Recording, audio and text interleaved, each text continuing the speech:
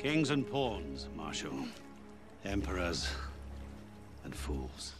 When I tell you they flipped it on us in this episode, they flipped it on mother effing us.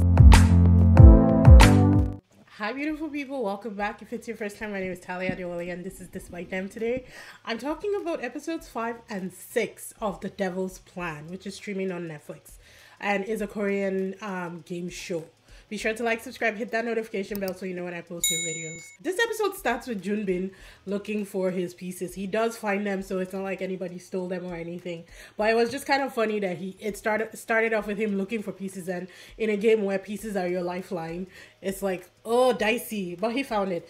Orbit then gives Junbin a piece because I think Orbit had told Junbin that he would do that when they were doing the puzzles. Not the puzzles, the last prize match that they were doing. Anyway, the top dogs right now are seok-jin, Dong-jae, and Jong-yeon. Guys, when I tell you they flipped it on us in this episode, they flipped it on mother effing us in this episode. It was redonkulous. Anywho, Orbit is still on his hero complex wanting to save the weak players, and Junbin is like, no, we gotta focus on ourselves and let everybody deal with their own situation as it is, because in this game it's not all for one and one for all. It's you for yourself essentially, unless it comes to the prize matches where you have to put money in the pot. The next day, you've been stretched. I don't know, it has nothing to do with anything, but the girl is flexible. I was like, God, how you get your legs to go all the way back like that? It had nothing to do. I just found it really, really impressive that she could do that. So remember how I told you guys that Jong-yeon was gunning for Orbit in the last episode? She and Dong-jae are talking and they are just bitching about Orbit in this episode. They're like gunning for them, and they now strategize and they decide that they want to bring more people over to their side. So the only people who are kind of like floaters right now are Hye-sung and hye-sung. So they decide that they're going to try and get them in on their alliance. Dong-jae wastes no time. He gets downstairs, goes in for breakfast, sits beside hye-sung and Hye-sung and starts chatting them up. Then it becomes a game of recruiters, people, because everybody was trying to recruit everybody. The main match has not even started. This is only day 2, and people were like gunning for everybody. Jong-yeon was going trying to get Hye-sung to come over and work with her so that it's just both of them against everybody, or just both of them collaborating. Dong-jae was trying to get to kyeong-rim, and everybody was just trying to get everybody. Dong-jae is talking to both Hye-sung and hye-sung, trying to get them to collaborate with him for the next match that's coming up. Seok-jin is trying to be the voice of reason, telling Dong-jae to calm down and not create all this not create paranoia and not think that it's them against, it's the good guys versus the bad guys, or you know, us against them. He's just trying to be the voice of reason, saying it's only day 2, let's just see what the next thing is and then we can figure it out and decide on the spot. He's being so mature about it. Does anybody think that Seok-jin looks like Brian Man? Ryu in Street Fighter, kind of like way back when. He reminds me of Ryu from Street Fighter, the Street Fighter from like 1994. Let me know in the comment section if you clock that resemblance or if I'm just, you know, spinning in the wind. The main match starts and it's secret numbers. Oh, like the rules. This game had me questioning my entire education system. I mean, for this girl, this apple fell far from her mom's tree, because my mom was a mathematician, so I'm pretty sure she would have been on this, like, just yes. But I was like, huh? What? Who? But the secret numbers, the contestants must either trust everyone or no one, as they must look for clues on what each other's numbers are to avoid elimination. Okay, so the secret numbers is it's a game of strategy and trust. Each contestant will go to the dealer to select the number card, but not even the contestants will know their numbers. To figure out their numbers and each other's numbers, they are given a set of 4 tickets. The tickets include addition, multiplication, division, and a 0. To find out information, players have to agree to go into the booth and forfeit the same card. If using the additional card, they will be given the sum of their numbers. The sum greater than 180 is displayed in a range from 180 to 199. If less than 20, the range is 3 to 20. The multiplication card reveals the final digits of the multiplied total. The zero ticket reveals how many zeros in both of the contestants' numbers. Using a piece, the contestants can purchase more tickets within the 120-minute time frame. All contestants must fill out an answer sheet with their guesses of their numbers and the others' numbers.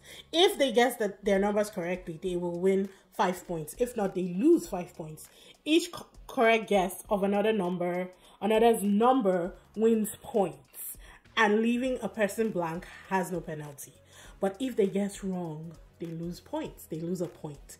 Guessing all the numbers correctly earns 5 points total. It just keeps getting harder and harder, people. Like, honestly, when they were reading the rules, I was like, I don't even care. I just need the drama. I just need to see you guys scramble. And when I say these people were scrambling, they scrambled. It's like they all started out, they had a plan. Everybody was like, I'll walk with this person, I'll walk with this person, I'll walk with this person. And as soon as they said, go, it was like council session at Survivor. Dongju was like trying to get in with Yumin and Hye-sung, saying that, oh, I will protect you guys, I won't betray you guys. Nobody wants to believe Dongjae because Dongjae is supposedly the villain of the story. So they start with calculations. Some people want to do a four group team. Some people want to do 2. Some people want to do 3.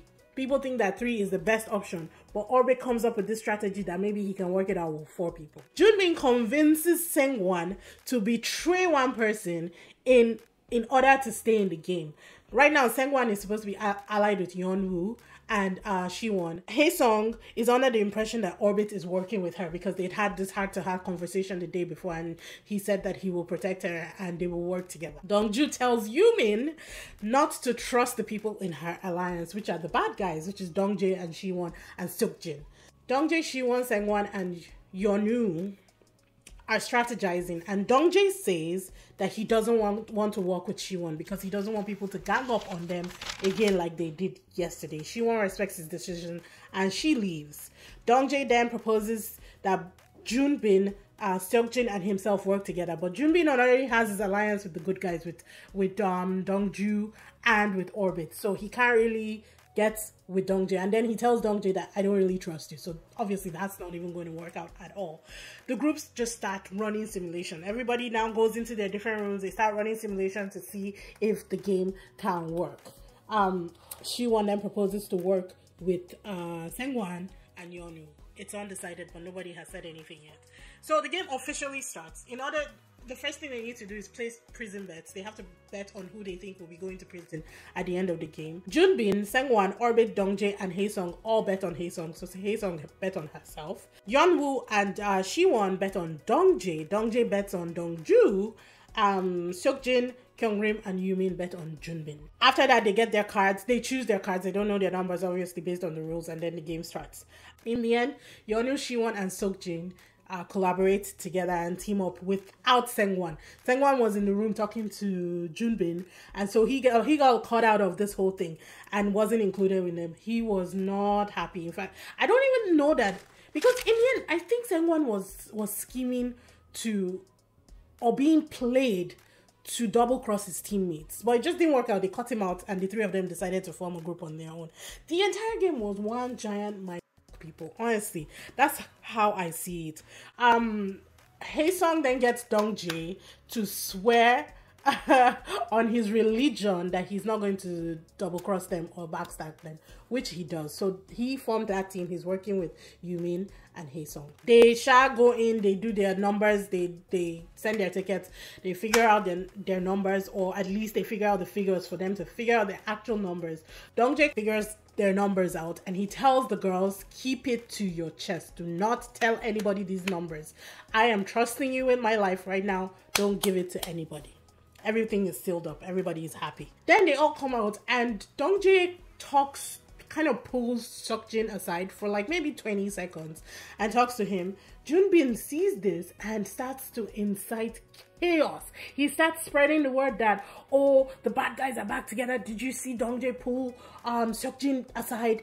They're talking. He gave them our numbers. They pull Yumin outside. They're like, oh, Dongjae is double crossing you guys. What are the numbers? Tell us now. It was like a hive all on Yumin, and they were just pressuring her. And this was at the end of episode 5. It was like 3 minutes left for them to submit their scorecards, and Yumin and Orbit come out of the contract room, and everybody's like, of the count room, sorry.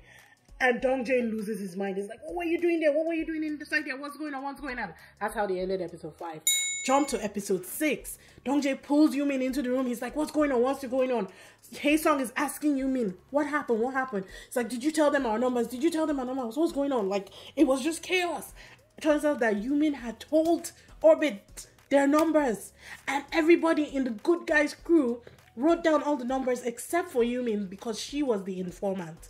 Now, Yumin did not plan to double-cross her teammates, but the whole pressure and everybody coming at her, kyeong-rim was telling her that Dong-jae has double-crossed you. Junbin was telling her that Dong-jae has double-crossed you. Everybody was saying Dong-jae has sold your numbers to everybody else. You need to come out with the numbers and tell us. Like, they really played this girl like a fiddle, a cheap fiddle, as she sung like a canary. It was so sad and so heartbreaking, honestly. But it was chaos at its finest, and it did the work that it was supposed to do. It was seamless. So obviously everybody's turned in their scorecards right now, and now they're waiting for the results. The results are in. Junbin, Dongju, Sangwon, and Orbit all have 7, which verified that Yumin had given them her own group's numbers. Yumin, Siwon, Yeonwoo, and Seok-jin have 5, so that means they got their own numbers right. Hye-sung has 1, kyeong-rim has 6, and Dong-jae has 0. It was bad. It was bad. So you know that they took out a Goliath, and Dong-jae was out of this game. I was like, honestly, my mouth was open. I could not believe it at all. I was like, Dong-jae was one to watch, and he was supposed to go the farthest. Why? My whole thought process was that they were going after Siwon or Seok-jin. So why did Dong-jae get shot, and why was Hye-sung catching strays? You know, that was really bad. So because Yumin gave up the numbers, the good guys all got 7+. Everybody who gets 6 points and over gets a piece. So they all got 1 piece. Kyeong-rim gets 1 piece. Siwon was devastated because obviously Dong-jae was her partner in crime. That was her partner. Even though they weren't working together in this game, they were supposed to go to the end together. Dong-jae and Hye-sung are eliminated, and they go back into the house to pack their stuff. Orbit starts crying, and I'm like, Orbit, no, can it? He was crying because of Hye-sung, obviously. But I'm like, no, you knew what you were doing because you specifically said that they should not write Yumin's number. You could have included Hye-sung in those instructions, but you didn't. So, I mean, shut those tear ducts and keep on moving. Dong-jae starts crying too at the house, and Hye-sung starts to bet him. I thought that Hye-sung would be breaking down, but it was Dong-jae that was breaking down, and Hye-sung betting him. For prison, Yeonwoo has 1 piece. She's definitely going to prison. And then the top guys needed to vote on who else will go. Junbin decides to nominate himself because he feels bad that they had used Yunmin, even though it was kind of like in the chaos. He feels very bad that Yumin was the one who was used, and that she feels horrible because she betrayed her teammates. So he sacrifices himself to go to prison. The players return to the living area and say goodbye to their teammates. Dongju becomes the true villain in this one, people. She went from good guy to devil instantly because she had no remorse for the people that were crying, no remorse for the people that left. She's like, you guys did it to yourself, you know. She was very on it, like saying, I'm not going to cry for anybody that's leaving. Very much in your face about it. And I was like, oh, I still like her. I think her gameplay was spectacular. But I was like, oh, that's the true villain of the story. At the dining table, Siwon and Dongju get in on it because Dongju was calling Siwon out for saying that Siwon had approached her in the morning saying that they wanted to work together. But Siwon said it was double standards because when she approached her in the game arena, she said no, that she didn't want her. So they kind of got at it. In the end, Siwon just got up and left. It was uncomfortable. Dongju went to her room and started crying, and Kyeong-rim was like, you know, really consoling her. Kyeong-rim knows her mom, so I think Kyeong-rim knew her when she was a little girl, and so she's kind of like, she has that affinity for her, and she already told her that she will do anything to help Dongju win. So in prison, Junbin decides that he's going to ally with Yumin the next day because he feels terrible, and his whole goal for the next match is to make sure that Yumin survives. prize match comes along and it's word tower. So for word tower, the remaining contestants must work together in unison to piece together English words to add to the prize money. The word tower game is simple to understand. For this round, the contestants work together to build words using wooden blocks. The blocks have to follow a given theme, like animals, city, fruits, or countries, I think. Before time runs out, each contestant must stack the word vertically in front of them to win more prize money. Each round is 10 minutes long, and the prize money for this round was 100 million won, which cancels out my 50 million won 10 prize matches, so I don't think that's how it works. But the prize money for this one is 100 million won. So round 1, there's 3 rounds. Each round is 10 minutes. Round 1 comes along. It was conscious to clear that in 1 minute. They are putting their hopes on Jong-yeon and Yumin because these girls live in the United States and they're English speakers. Round 2, it's fruits, and it took them about 8 to 9 minutes to get it. I love word scramble. I'm not the best at it, but I love word scramble. I might not be good at math, but I'm good at word scramble. And I was screaming, Dorian, Dorian. It's like, it's a jackal. It's jackal. I was screaming Dorian, and when Orbit finally clued in that it was Dorian, I was like, thank you. Somebody, anybody, please. So it took them about 8 to 9 minutes to get that done. Then round 3 came along and it was animals. The theme was animals, and this one was very hard for them. Even this one, it definitely took me for a spin. But I don't understand why the winning word was butterfly. Are butterflies animals? I thought they were insects. So I feel like that was kind of like a gray area there, but let me know in the comment section if you know. But there was only 17 seconds left on the clock when they got the last word and they stacked their towers. They won, and they've added 100 million won to the prize pot, bringing their prize pot to 150 million, which was kind of nice. Back in the quarters, Seok-jin and Jong-yeon compare pieces because they figured out what Dong-jae had figured out about in the last episode, that the pieces are all different. So at first he brought it up in front of kyeong-rim, but then they moved into his room, and then he said that he didn't want it to look like they were shady, so they will talk about it later. At 1 a.m. she goes into his room and they're trying to figure it out. She said that she was going to sleep there if she had to, just so she could figure that out, just because she wanted a win. With Dong-jae leaving, she just wanted a win, right? And so at around 2:30 a.m. it looks like seok-jin solved it, but that was the end of the episode. So guys, I'm on this. I'm hooked. I'm gonna be reviewing 7, 8, and 9 the next day whenever this video drops, so just watch out for that. But I'm loving this. The rules are impossible to understand for me. Well, they're not impossible, but they're very complicated, and I don't care. I'm here for the rules, the drama, the games. Loving every aspect of this show, and I hope that you guys are enjoying it too. So yeah, I will see you guys in the next one. Be sure to like, subscribe, hit that notification bell so you know when that video drops. And yeah. Bye.